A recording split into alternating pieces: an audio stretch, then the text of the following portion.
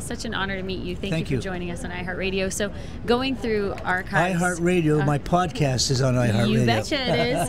And it's great. Thank you so much. Congratulations. Going through all the archives of footage, was there a piece of footage that maybe you hadn't seen in a while that was a pleasant surprise to come across again? Good question. Yeah, cathartic in a lot of cases. Sure.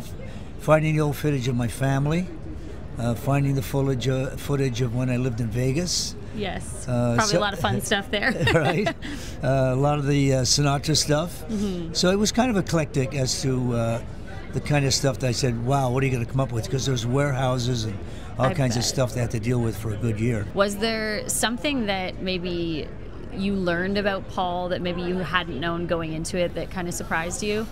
Well, you know, early on I found the Canadian film, Lonely Boy, that was made in 1962, I believe.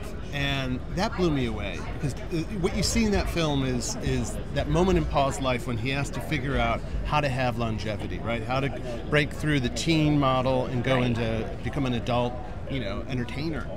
And so it was that nexus, seeing that young Paul, because in that footage, you see the fully formed Paul. He's 20 years old, and he's running the show backstage. He's changing the tunes in the middle of it, and that's who I spent a year and a half with, was that guy. But he was fully formed by the age of 20, and we talk a lot about that off camera too, and I think it has a lot to do with being Canadian, because he went to America and he felt like the other. He always felt like he was a little bit on the outside. Right. And the U.S. is great for that kind of stuff, the underdog, and it made him really work hard. He had an incredible work ethic, and he combined that with the great talent. So there was just so many things that I learned about Paul, but just being with him, I mean, you'll see, he just, you know, he's like a force of nature. Oh, one of a kind, for sure. And last thing quickly before we go, how happy are you to see good friend and former collaborator Céline Dion coming back and making a comeback with her music? Well, I go way back with Céline, way back with Renee.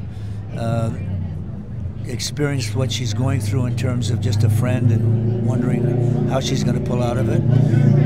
Look, you always wish your friends well. I think that hopefully she's on her feet and can do it. Yes. And nobody will know better than her because she's a professional and she's great at what she does. And as are you. So congratulations. Thank you. And when did your friendship begin with him? What kind of made you want to take this project on? Absolutely. You know, I met Paul about 2 years ago at the Polo Lounge at the Beverly Hills Hotel. Nice. My agent set up a lunch.